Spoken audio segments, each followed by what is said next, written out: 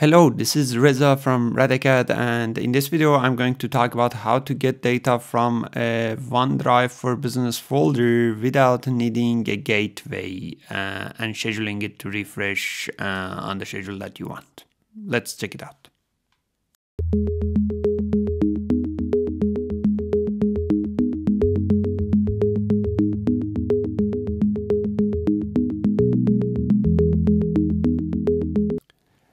There is a feature in Power BI or Power Query that is get data from a folder. If you have used it before, you know that you can connect to a local folder, get all files from that folder, combine them together, especially if they are with the same structure.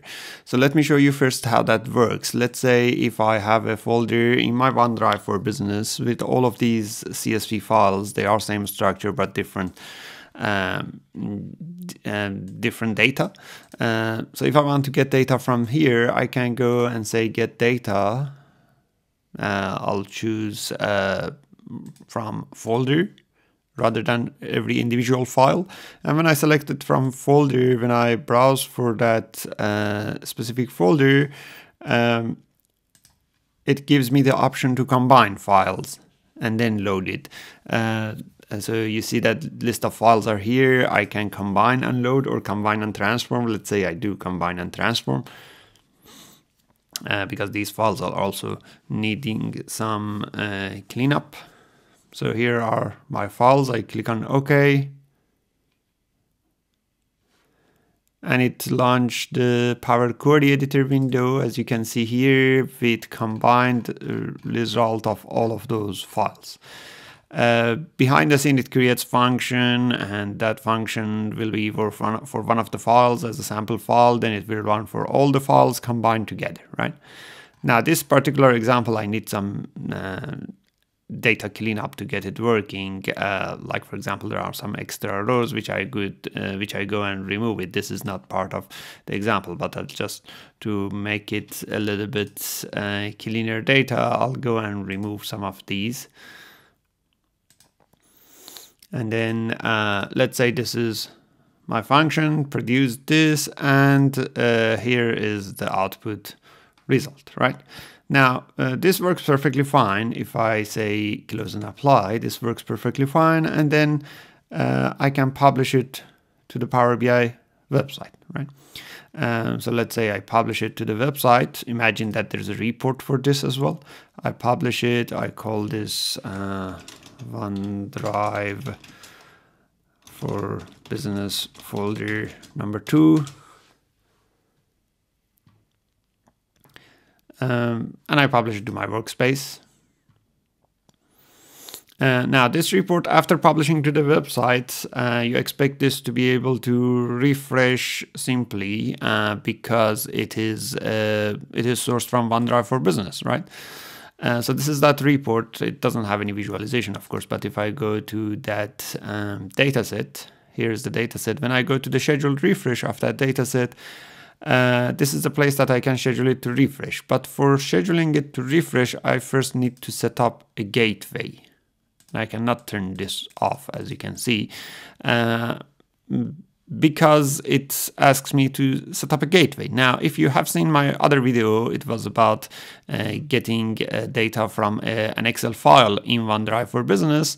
In that one, I explained the method that you can change it and make it with no gateway. Now, I'm going to explain the same thing with the folder this time. The problem here is that this method that I've used, if I go to transform data, if I go to Power Query, in the source step, the very first step of this combined one, I can see the function is used is folder.files. Right? Let me zoom in a little bit so you can see it better. It's folder.files. Now the problem is that this function only works with local files, or let's say shared folder in a local domain would also work, but it doesn't work with a SharePoint web URL. First, you need to find your SharePoint web URL, and for that you can search in Google, let's say OneDrive for Business login. And when you log into your OneDrive for Business, you will have a URL like this. You just need this part of it, not the entire URL, only up to this much before underscore layouts. Now this is the URL that you can use inside another function. So I'm going to copy this. You cannot use it inside folder.files, because if you do that, you'll get a problem that this doesn't work, right? So I'll change this back to I'll change this folder.files to SharePoint.files, and you see that there are SharePoint.files, SharePoint.contents. The difference is that SharePoint.files will give you all files in all folders. SharePoint.contents will give you folders, which in this case is a better option. And it might ask you also to log in and edit credential at this step, but you can see it shows me all the folders that I have inside my OneDrive for Business. Then I go to the documents folder, because that is where I want to get this from. Now, if you do this step, this will delete all the steps that you had before for combining and things like that. So there are different ways to do that. One is this way. So let's say I do it as this way. I'll continue that. Then under this, I'll go to the data source folder. Under data source folder, I'll go to the Fitbit, and that is where all my files lives. Right. So one way of doing this is to actually using SharePoint.folders. One more time, SharePoint.contents, sorry, SharePoint.contents with that web URL instead of folder.files, and then navigate down to the folder that you want. Now, from this step onwards, there are different paths you can go through, and they all lead to having combined files as a result. One way is to use this combine option at the top. That would go through combine process and will create another set of functions, which is still fine. Let me just show you first how that works. So if I say combine, it will go through all of those files. Again, it will consider one file as a sample and then combine them together using the sample criteria. So I can say, okay, this will create the combination of the functions, parameters, sample file, everything like that. You see it creates a second set of this function. The first set is not used anymore. And then I have my second set. I can do the cleanup, things like that again, right? That is one way of doing it, right?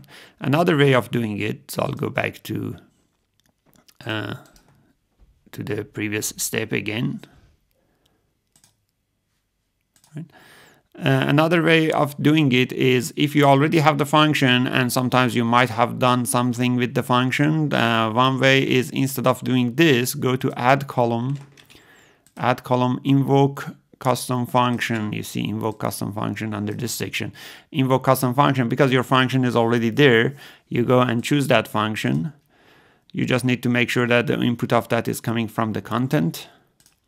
Click on OK. That will go through all the files, combine them together. You can remove other columns and then expand it. I don't want original column names as a prefix. Expand it, and this will have all of those information in it. I just do a detect data type. It's a good way to set the data type of all of columns like that, right? So, and if I use this method, I don't really need this new set of function. It will just perform that. And one other way is to go to also advanced editor. This part is the part that you connected to the SharePoint folder and navigated. You can copy this part, paste it into your existing script that have the rest of steps, and combined will give you the result. No matter which method you used, any of these methods, as long as you are now sourced from SharePoint folder, everything is fine. Now you can close and apply and publish it again to the service, which is what I'm going to do. It is taking a little bit of time because this time I'm getting from SharePoint folder. So publish it again, saving it before publishing, and I'm replacing the previous file.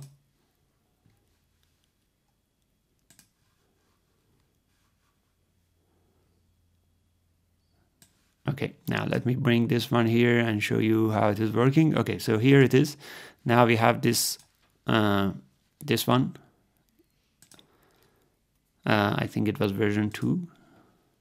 Yeah, OneDrive for Business folder 2. That was the file I worked with. Now, if I go to the schedule refresh under gateway connection, you see that the gateway connection is off. I don't really need gateway for OneDrive for Business. I need to set credential, of course. If you are setting credential, make sure that it is authentication, and you can sign in with the account that has access. Then you can go to the schedule refresh and refresh it up to 8 times a day, whatever schedule of refresh you want.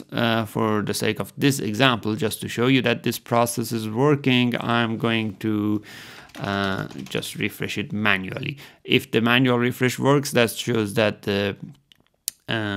the schedule refresh also works. So here it refreshed at 9:55, now it's 9:56. If I refresh it, this refresh time should get updated. Now it's 9:57 as well, so this should get updated fairly quickly.